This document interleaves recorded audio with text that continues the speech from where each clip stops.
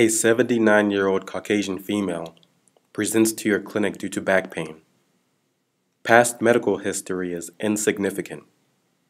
She does not drink, smoke, or use medications besides an over-the-counter multivitamin.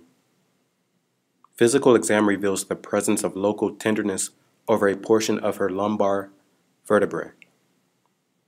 Neurologic examination is normal. X-ray findings reveal a vertebral compression fracture.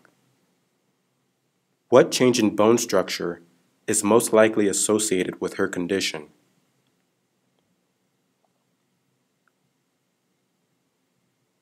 Trabecular thinning. Trabecular thinning.